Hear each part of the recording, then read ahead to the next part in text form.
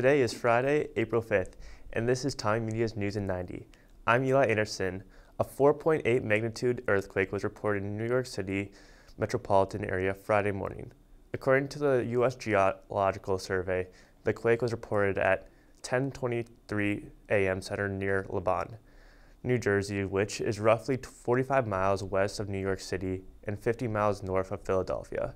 St. Thomas's journalism professor, Mark Neuschel, was in Philadelphia at the time of the tremors and told Time Media he felt, quote, like I was staying next to a moving train for several seconds. The city has received no reports of serious injuries or damage. The Israeli military has dismissed 2 officers and chastised 3 more Friday in their roles in the drone strikes that killed 7 aid workers in Gaza who were on the food delivery mission. The officers were said to have mishandled critical information and violated military rules of engagement. This all comes as Israel faces growing accusations from the allies of not doing enough to protect their citizens of Gaza from their war with Hamas.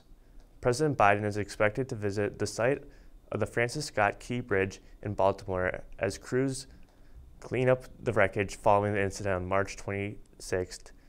The president also plans to meet with the families of the 6 men killed, which only 2 of their bodies have been recovered so far following the collapse.